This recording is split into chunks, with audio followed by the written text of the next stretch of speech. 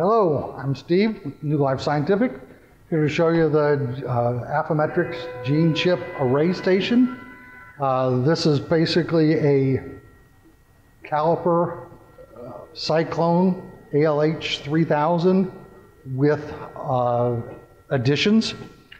First addition is the twister robot, which is a plate handling system. Also included in the to make it the array station is a DNA engine. This has the base station. It is missing the remote head, a thermal cycler head, which would go there.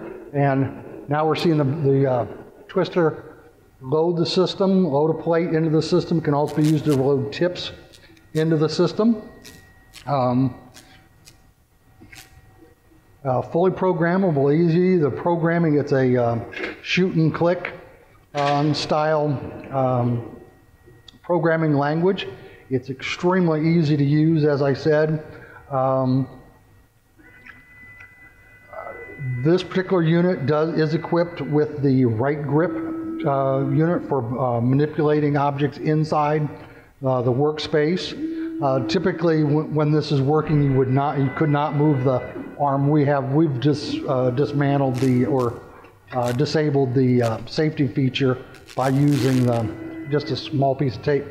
It also has 3 different heads. That's the Z8 head, which each one of those tips can be individually programmed.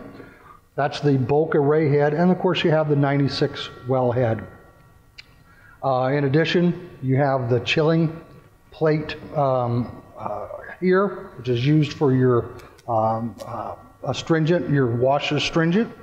That's controlled by your Wattlow temperature controller. This is an air powered as well as 120 volt. We can furnish this with a compressor if you do not have room air. It does include the computer,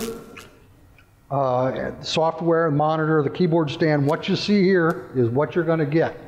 One of the other things that is missing are the 2 syringe pumps that would operate the Z8 and the bulk unit. For more information, either contact us or check out one of our listings. Thank you very much.